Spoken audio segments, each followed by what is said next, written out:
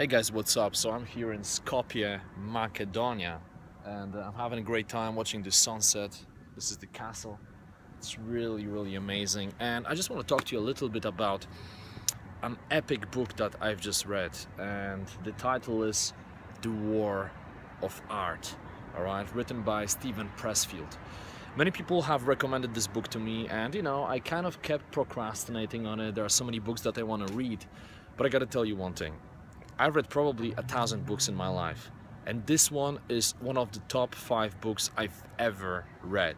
Like literally, I couldn't stop reading. I sat down in the cafeteria, and initially I thought, you know what, I'm just gonna read a couple of pages and see what happens and get a taste for it. But I just kept reading, and I couldn't stop. And I had other important things to do, but I just ended up delaying everything else just to read that book. It's so beautifully written, and the great thing about it is that Steven talks about something that pretty much every single content creator has problems with, right? Which is procrastination, which is feeling that resistance to do something that's really important. So if you've ever written anything, whether it was a thesis or some essay back at university, or maybe writing a book or an article or whatever it is, or if you've ever tried to make a video and produce some type of content, then you know that very often we have that weird voice in our head saying, you know what, you shouldn't do it now, you should do it later because there is something more important at this very moment. Or we keep rationalizing that we are not ready. And Steven talks about it, and he calls it the resistance. Now, what I find really fascinating is that he says that whenever you feel resistance to do something, it's probably the most important thing that you should actually do. And think about it in the context of your own life. I know that it definitely applies to me. Whenever I face some type of resistance, whenever I rationalize why I shouldn't do something now, later on I connect the dots and I realize that it was probably the most important thing that I was supposed to do. So I had those situations with producing content, shooting videos like this one, for example. I mean, I was just chilling, I didn't plan to make any video, and the resistance kicked in, right? And I said to myself, nah, I'm just gonna do it tomorrow. It's gonna be dark soon anyway. It's kind of cold, and I should be going back. But I figured, no, I'm making a video about a book that talks about resistance. I should actually fight that resistance and make a video now. So I faced those situations many times, especially with writing and producing any type of content, but also with public speaking. I mean, now I love to speak on a stage, but back in the day, I had a little bit of that strange anxiety because, to be honest with you, I had all of those videos online and people had a perception that I must be a great public speaker. So there's so much pressure on me that I procrastinated, and I would reject speaking gigs or offers, because in my mind I thought that what if I don't live up to that perception I have, right? People assume I'm gonna do well.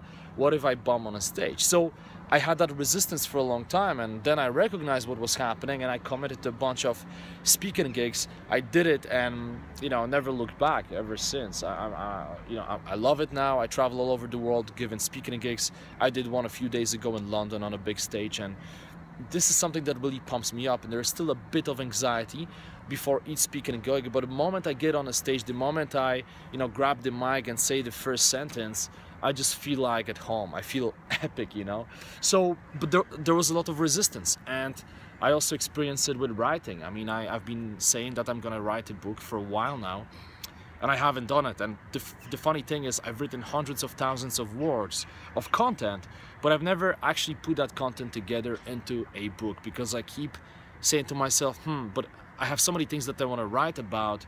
I gotta really think long and hard what's gonna be the specific topic of my book. But now I realize, after reading The War of Art, that it's just that resistance, right?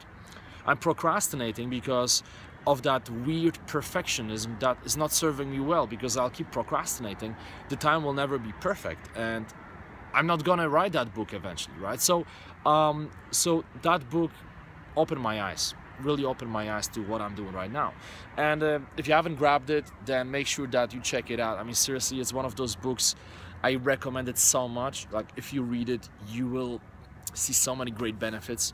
It's just unbelievable, like, it's literally, my eyes are so much wider now. I understand what I'm doing, my own self-deception so much better after reading that book. So it's a great read. What I like is that he actually talks about how to combat the resistance. He's sharing that story. I don't remember the name of that writer, but someone said one time that they asked a writer, do you just wait for the inspiration to write? And he's like, yeah, I always wait for the inspiration, but it happens to come to me 9 in the morning every single day. So basically what Steven is talking about is that instead of waiting for the inspiration, you should create certain systems in your life, and you should push yourself to create content, right? Just the way you go to your office and you work on your day job, the same way you should be approaching content creation. So we shouldn't simply say to ourselves, you know what, I don't feel good now, I'm gonna do it some other time.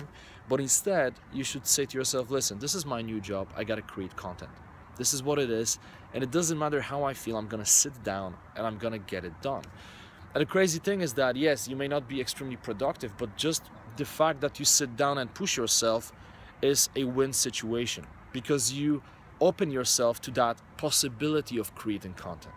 But if you simply make an excuse and you say to yourself, you know what, I can't be bothered, I don't have time, or you make some other weird excuse, then you don't even have 1% of possibility that you will create content, because you're not putting in any work.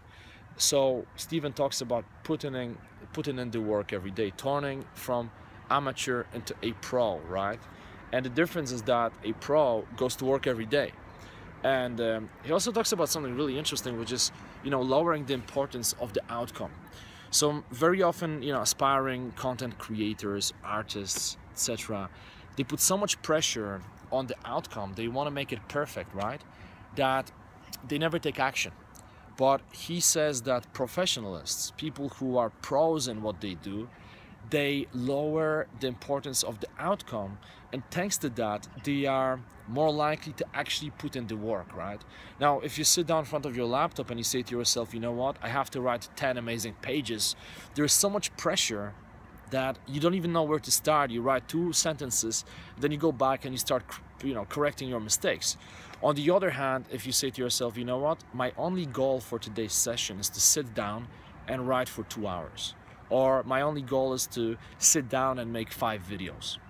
But there is no judgment in terms of the results you create, right? You don't worry about the quality of the content, you only worry about the work you put in. Now, if you do that, then all that pressure disappears, or it gets lower. It doesn't really disappear, but it gets much smaller.